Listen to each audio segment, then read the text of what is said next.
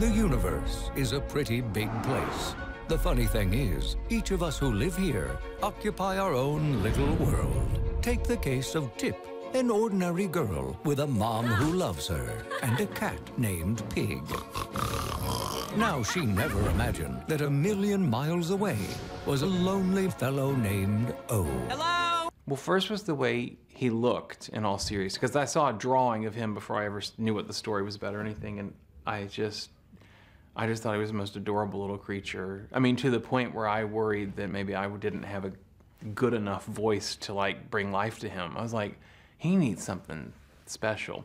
Anyway, and then the second thing it turned into after that was the story. I just think it's a beautiful, I think it's very entertaining, I think it's very funny, but I think it's a beautiful tale. Chances are these two would never meet, but the universe is nothing if not unpredictable. If you do not let me go, then I will shoot forth the lasers from my eyeballs. You can do that?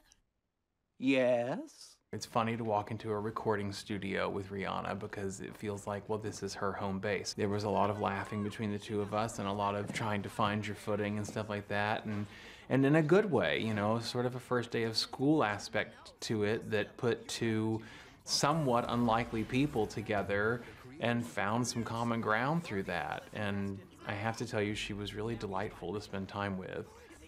You weren't tempted to insist on a duet? I did insist on a duet. Both suggested to her and to the director and to the writers, and no one has done a thing about it. And I'm not even kidding. I said, I will sing with her. No one cares. I care, but no one else does. Now it's all out you, love. Are you trying to drive me crazy?